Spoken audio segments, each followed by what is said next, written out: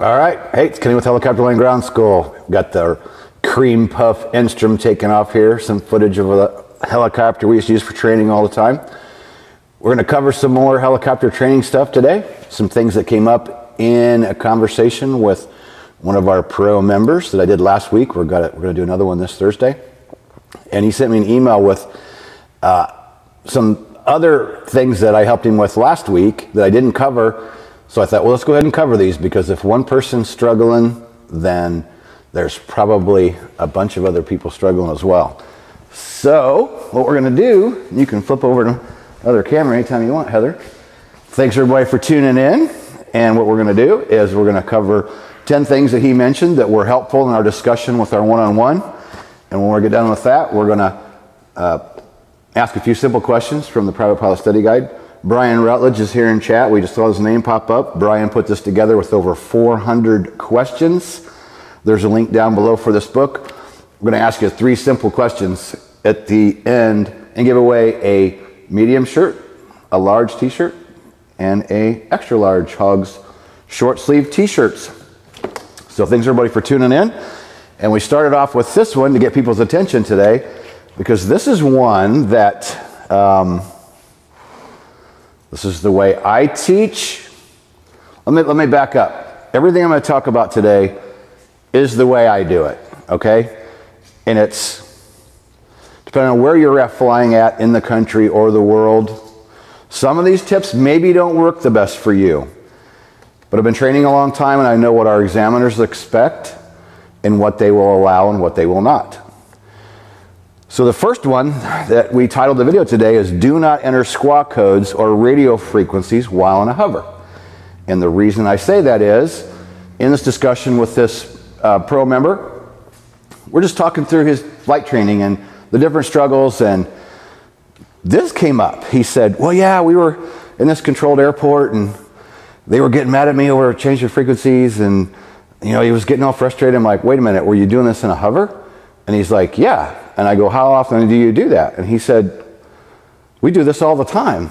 And I'm like, okay, let's just stop here for a second. Again, what I do and what somebody else may want to do in another part of the country could be totally different. But all the training that I went through before becoming a CFI and everything I've done since becoming a CFI, nobody in this part of the country, as far as training environment goes, they do not change SQUAWK codes or frequencies in a hover. Because in a hover, you don't want to take your hands off the controls, particularly the collective, in a hover. So all the places I've trained, examiners I work with, going for taking students for private pilot, the one in particular, I think both of them, they'll fail you if you take your hand off the collective during a hover. So what I was taught back from the beginning, and I use it today, you know, I used it when I was flying EMS. If you need to change a SQUAWK code or you need to change a radio frequency and you're only a couple, 2 or 3 or 4 or 5 feet above the ground, why not sit down on the ground, protect your controls, reach down, do what you got to do, and then pick back up into a hover. So when we started talking about this, he was like, really? And I'm like, yeah. And I go, you know, you're flying in a different part of the country and your instructors can do, you know, they're going to do what they're going to do. However, the training environment that I come from and the examiners that we use, we don't allow students to take their hand off the collective during a hover. So, and I know it depends on the aircraft you're flying, which hands you're using. I'm used to Enstrom over on the left-hand side. So you can't take your hand off the cyclic and reach down here. So if you're on the other side, it can be a little bit different, right? But are you ever in that big of a hurry that you need to change frequencies in a hover? I know not only did we do this through training, but I don't remember if I was a CFI yet or not, but I remember being at a controlled airport, and when I lifted up, it was a Class Charlie, they gave me something that I wasn't used to. And I remember being in a hover, struggling, trying to reach down and change stuff. this was before CFI. I was moving an aircraft for somebody, it doesn't matter. And I remember getting all frustrated in a hover trying to change frequencies. It just doesn't work out well. So, you know, what him and his instructors do, or what his instructors wanting to do, or what their examiners do in that area of the country, I don't know. But it's not something that I recommend, especially at the training level. There's never a reason why you can't just sit down, guard the controls, change what you need to change, and lift back up to a hover. So, and again, our examiners in our part of the country, they don't allow it. They don't allow you to take your hand off the collective during a hover. Heather, if you want, go ahead and switch to what's next. I'll try to move through these kind of quick so we can get to the t-shirts. Autos, we were talking about autos. And again, these are my ideas and where we come from in our part of the world. In general, when we're training you for a private pilot, we don't expect a dead smack right on everything by the book auto rotation before hover. And he was talking about the guys he flies with, and he's talking about the amount of autos they do in one day, and we were talking about it. And anyway, they wanted perfection prior to solo, like straight ins, 180s, which isn't even required for the private, the 180. And anyway, at a certain point I said, well, you know where we come from. Ultimately, when you're preparing a student for private, you want to be really, really confident that when they go out on a solo, they know how to get that auto rotation entered properly. They know to look for the wind. They know what the flare looks like. They know how to control the RPM. They know what their airspeed should be. They know what to do at the entry. They know approximately treetop level or whatever number any particular person uses. Start your flare. We want them to be decent, but at the solo level, they should be good, or good enough that if you really lose the engine out there during a hover, you're out there beating around the pattern and you lose the engine, we want you to be able to get the thing on the ground, and when it's done, unstrap your seatbelt and crawl out. It doesn't have to be, again, where I come from, we want you to be pretty confident in it, know how to do it, and know how to get the aircraft on the ground. It doesn't necessarily have to be check ride perfect prior to solo. I mean, if it is, great, but that's not what we're going after. All right, what's next, Heather? Bring up the next one. Oh, fuel burn in time.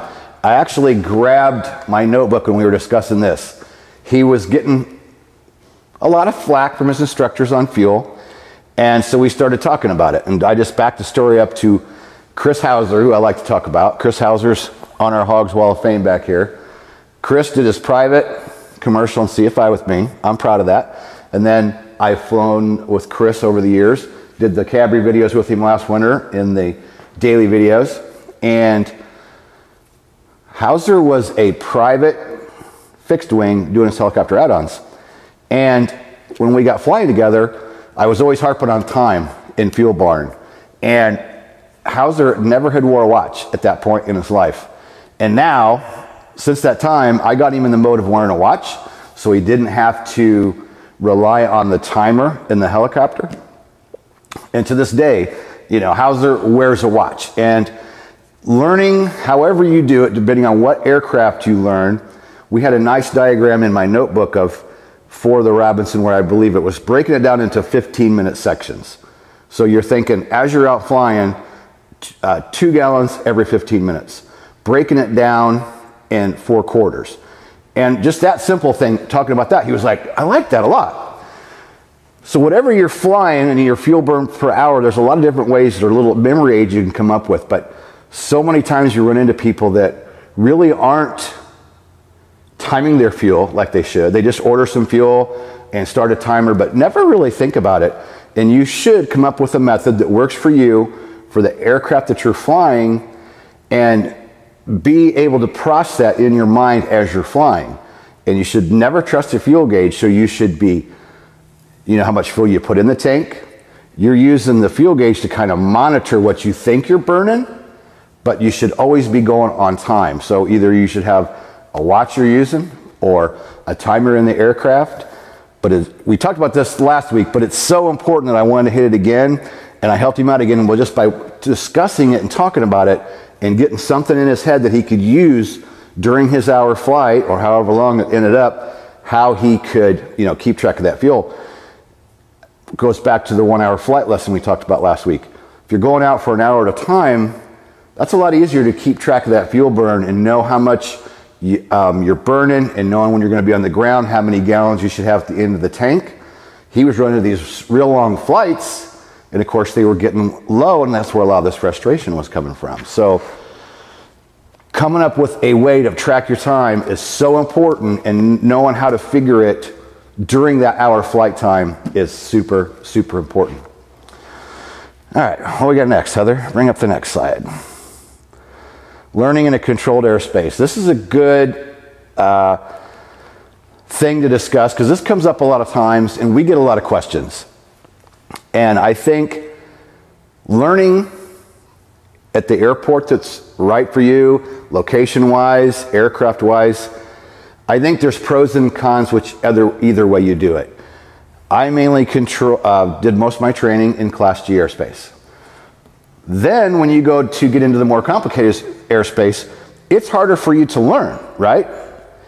So you excel faster flying in Class G, but you're always flying off somewhere else to get that experience in a towered environment. So for someone like this pro member who's flying consistently, every time he flies, he is in controlled airspace.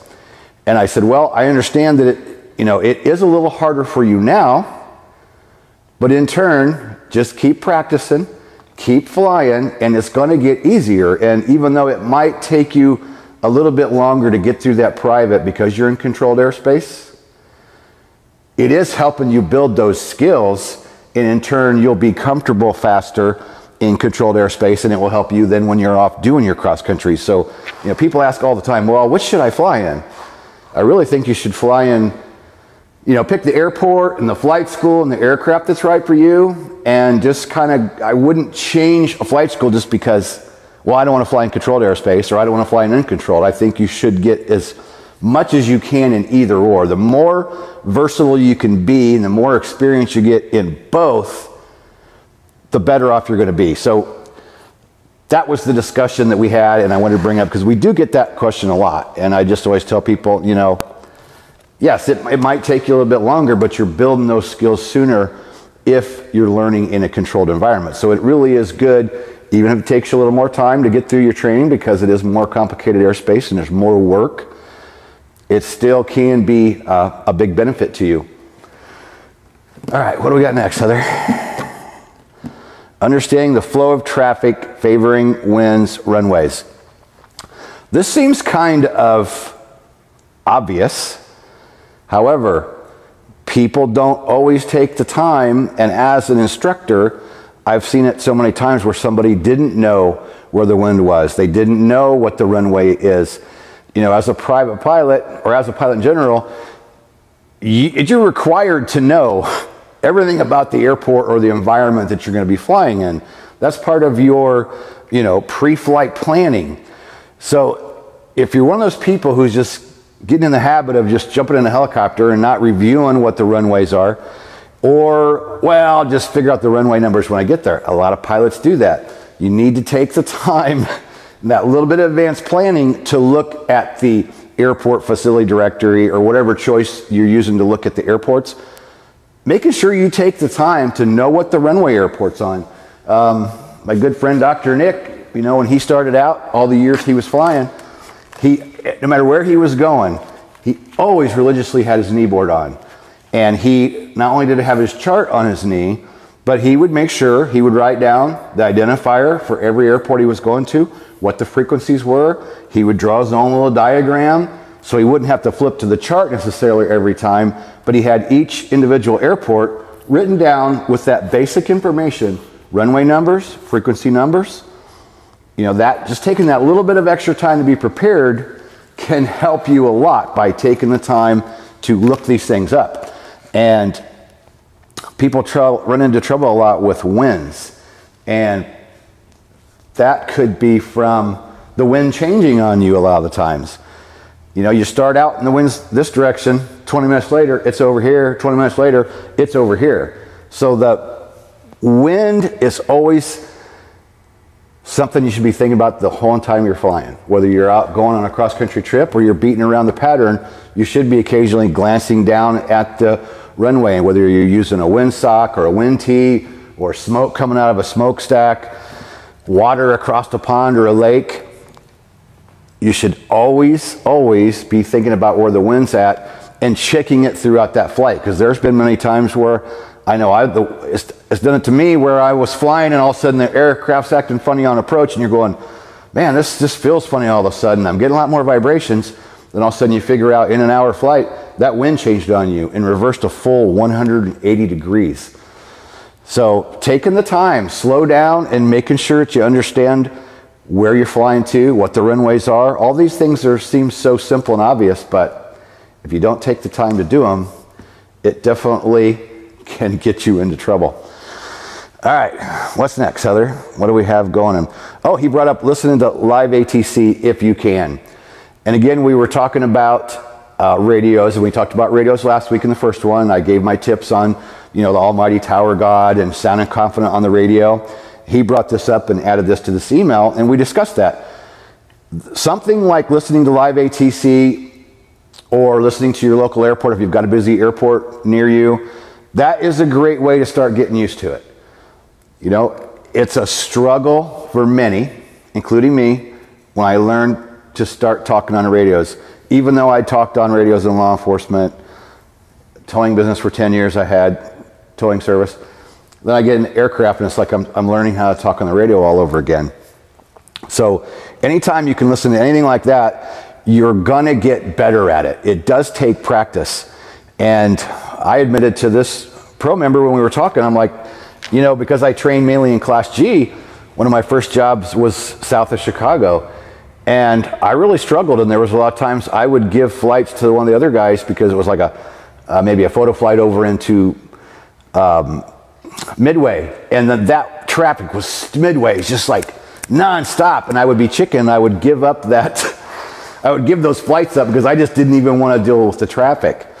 And it takes time, it takes listening to it, and it does take, it takes effort on your part, but the more you do it, the more practice you get with it, and listening to something like live ATC can be a huge help for you when you're learning. But don't get so overwhelmed and think that it's just you. It's difficult for many of us when we first start learning. All right, what you got next, Heather? Always state your intentions. And this goes back to, this can be Class G or this can be controlled airspace. And I know in our conversation with this member, again, he's having trouble because of all this airspace he's in. He's in a Class Charlie, and they've got several other controlled airspaces nearby, and he was just struggling. And through the conversation, I kept saying, what you have to remember, who you are, where you are, and what do you want to do. And you know, we got into some of the lingo, and he was talking about, well, people want it stated this way or stated that way. And I said, you know, until you get good at it, just tell them what you're going to do. Tell them who you are, where you are, and what you want to do. Even if you have to use very simple, I guess the word is layman's terms, or just very simple wording. Yeah, you don't sound like the guy with, you know, 8,000 hours talking on radio, being all fancy with his A firm and this and that and everything else. You don't have to do that. When you're struggling on the radio and you're not sure what to say, who you are, where you are, and what do you want to do. Be as short, but be as descriptive as possible. And you're going to get a lot farther if you are clear about who you are and where you are and what you want to do. And you'll be surprised the amount of people that just don't give enough information, and in turn causes you more trouble when you're trying to communicate on the radio. And why you get flustered is because you didn't take the time to think about it. You know I'm approaching that airspace. Did I have my frequencies ready? Am I ready to go? Be thinking about what you're going to say before you get there. Start planning that out as soon as you can. What is your call going to be? Is it clear to you where you're going and what you're doing? If you haven't done the proper planning and you don't really know where you're going, you're going to struggle on whoever you're talking to on the other end. So always state your intentions, and if you're struggling, who you are, where you are, and what you want to do. Plain and simple, and be descriptive in the shortest way that you can to get across your point of what it is you need to do. All right, what you got next? Workload cockpit management. Big, huge subject, but let's back up to knee board. Again, the years of training, I've seen so many people that, some people are neat and some people are messy, right? And you see people in a cockpit where they got a map on the floor and they got this over there and there's stuff everywhere. I can't stand that. I don't want anything in the cockpit more than what we absolutely have to have for that flight. And I want everything nice and clean and organized. And by taking the time, number one, using a knee board. Taking the time to have your knee board organized. Having your chart folded the way you need it. Anything you can do to keep that cockpit organized and know where things at is going to help you. There really is a lot to it, but by being organized and taking the time to be prepared is going to help you more than anything. And let's go to the next one, Heather, because I really want to go to, I think that's the aviate, navigate, communicate. You want to have everything prepared in the helicopter, but I like to go to this one right away because number one, you're flying the aircraft, right? So first thing, more important than anything, is aviate, right? Then navigate, then communicate. You don't want to get in an accident or do something stupid and wreck the aircraft because you're not paying attention to the aircraft because you're screwing around with the radio, or you're so worried about, oh, well, I'm not sure if I'm supposed to turn this way, or I can't find my landmark. Number one is aviate. Making sure that you're on top of everything going on with that aircraft, then worrying about navigate, and then worrying about communicate. So you make a radio call, other than busting airspace, which is one of the number one things that pilots get in trouble for. I don't know if this still is true, but at one point they said busting airspace was the number one violation among anything else. Other than busting airspace and getting yourself in trouble, flying that aircraft first and making sure that you're keeping it under control is absolutely 100% more important than anything else. Aviate, navigate, communicate. And there's one more, and I like that he said this, that he put this in the email. He said, I don't think you ever graduate when choosing to fly helicopters. You are always learning. I say this all the time. None of us know it all. Nobody knows that complete FAR aim manual. And I swear every time that I go out and fly, even now, or even here building presentations and doing videos and doing ground school, I learned something, I swear to God, every single day. This is true about learning to fly a helicopter. In the beginning, you're learning what it takes to be a safe and prudent pilot. You're never going to know it all, but knowing enough to keep you out of trouble, sticking to the basic 101 private pilot stuff that we learn, I think really is the key. And when he said that, I liked that. I said, you're right, you're always learning. And another comment was made about how when you go out, there are so many things thrown at you, and people get overwhelmed because they don't necessarily feel like they did well enough on any one given lesson, and they feel like they don't remember anything. It's repetition. We learn through repetition. And if you can go away from that dual flight, and even though you covered so much in an hour, if you can go away with one thing that clicked for you that you never really realized before, you're probably doing well. And that's the truth. All right, let's give away some t-shirts. First, we'll do the medium. Again, these are short sleeve. So I'm going to open up the Private Pilot Study Guide, put together by Brian Rutledge. Again, there is a link down below this video if you'd like to get yourself a copy. Has over 400 questions that could be asked. And we've been making the point that, yeah, it's called Private Pilot Study Guide, but you know what? When you go in for a commercial check ride, guess what they ask you? The same stuff starting off. You go to your CFI check ride, guess what they ask you? The same stuff starting off. What do they ask you when you go into your instrument check ride? The same stuff. It's what do you have to have on you? You know, the nighttime requirements. All that simple stuff that we learn day one, the examiners must always start with all that same stuff.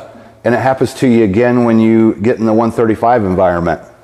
So don't overlook this. It's a great study aid. And again, it's for people that want to put in the work. This is not for sissies. This is for somebody who really wants to sit down and spend the time and work through this thing. But I'll guarantee you by the time that you're to the end of it, either you're going to be ready or you're going to know that you're not ready, right? There is a lot of stuff in here. So I picked 3 real simple, easy questions. Now remember, your device may show differently than what our device shows, okay? I'll have Heather come over here when we start watching for winners so that we can look at, or actually, this is simple enough. I'll let you go from there, Heather. Okay. These are very simple. The first one is a yes or no answer. That's it. This is very easy. Must you comply with a service bulletin? This is for the medium t-shirt. Should I have said that first? Probably. I should have said that first. For the medium shirt, hog shirt, must you comply with a service bulletin? That's the first question. Looks like we've had a lot of people in here. Ooh, 37 watching. Awesome. You've been typing away over there like crazy. You're a lot of interaction, a lot going on. Yeah, a lot of people saying hi and all that stuff. I did just mention if they just recently won one to give other people a chance to win one. Okay, looks like Munchers. Yep. 2010. Yep, that's what I see here. So Munchers, you get the medium shirt. All right, next question. Now don't let this trip you up. This is for logbooks, but this isn't for your pilot logbook. This is for aircraft logbooks. And these could be combined into the same folder, let's say. How many logbooks at minimum are there for the aircraft that you fly? There's a minimum of how many? And all you got to do is type in the amount.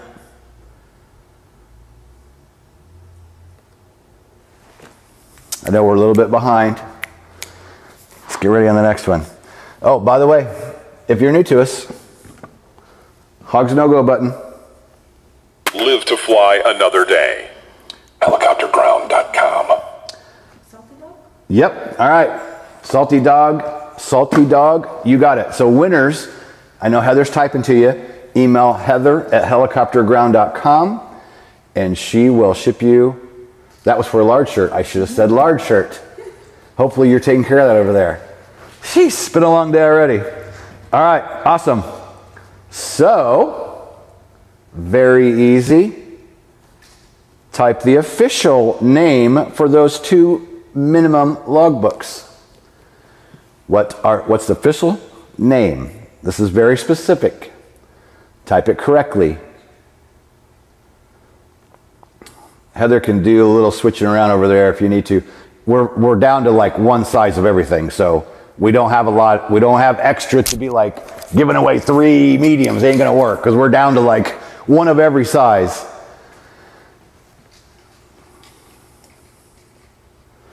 So the first one, this would be for the XL shirt. Heather has it under control. Of course she does. Isn't it nice having her back in the studio instead of doing it from home? It's been handy. We've been getting a lot of stuff done in here. We're getting ready for the arrival of a helicopter. Okay, you're close, Nick. Come on. Come on. Looks to me like Salty Dog again. Salty Dog, let's go with somebody else. Okay, what are we going to do here? We'll go back to Nick. It's airframe and engine. You know, I kind of asked for the specific name. It is frame, airframe. Let's just back up and go with Nick. Otherwise, we're going to get in an argument here over proper, you know, what you want to call it. So Nick, email heather@helicopterground.com. Know that down below there's a link for helicopterground.com. We have, for November, we have all the private stuff together. The private add-on, all in one course. It's only $87 for November. It's $10 off, and that's for as long as you keep the course. Then we've combined everything else, commercial, instrument, CFI, all in one membership, so it's just easy, less switching around. That's available at helicopterground.com below. And we've got a link down there to set time up with Daniel if you want to talk about one of the professional pilot one-on-ones. And there's a link down there for the private pilot study guide. Shaking your head over there. What's going on? Nick has a t-shirt. Oh, okay. Do we need another winner then, or is he going to forfeit his shirt, or what? Well, unless you see the other airframe and engine, doesn't look like anybody else answered it right anyway. Is he giving it up? Did he say he doesn't want the shirt, or what? Juan said engine airframe. Yeah, it's engine and airframe is the proper. So So Salty Dog was number 2, but Salty Dog won a shirt already, right? Mm-hmm. All right, so then airframe. Samuel, airframe, power plant. I mean, yeah, I guess you'd call it power plant. Let's go with Samuel. Close enough.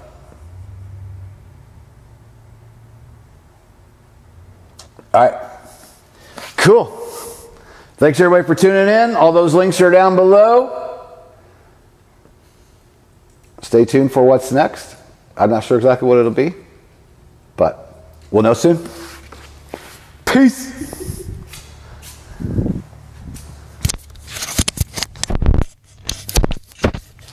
That didn't feel as good as last.